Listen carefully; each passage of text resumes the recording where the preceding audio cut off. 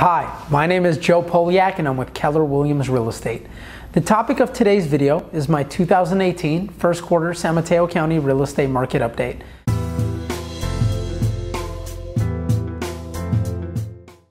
The market is still a red-hot seller's market. It's jam-packed with bidding wars, homes selling for hundreds of thousands of dollars over the asking price, and as soon as the for sale sign comes up in the front yard, a sold sign comes up the very next day.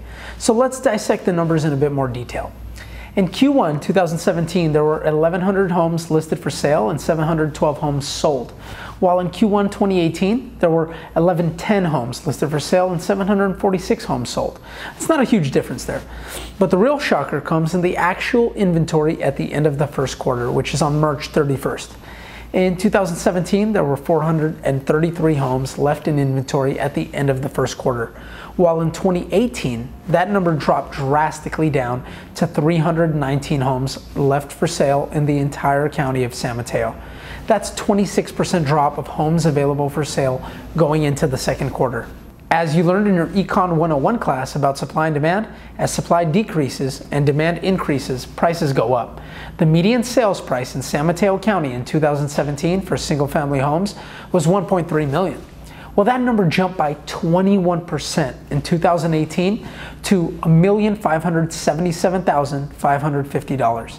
Well, to give you a little perspective, the average return on the stock market per year is about 10%. So these numbers are even more impressive when you consider that just 7 years ago, in March of 2011, the median sales price for a single-family home in San Mateo County was just $633,500.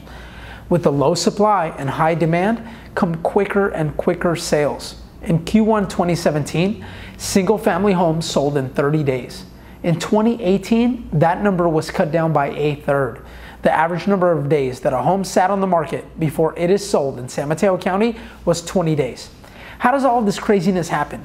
Well, the main pricing strategy that a realtor uses when selling a client's home is they list the house for sale about 5 to 15% below what they believe to be the market price.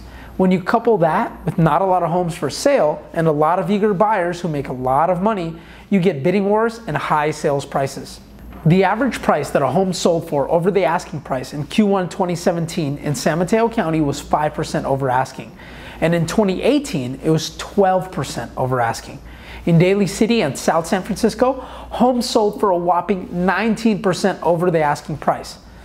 If you want more detailed data or you want me to run the numbers on condos and townhomes, please reach out to me at joe@joepolyak.com and I'll be glad to send the info your way.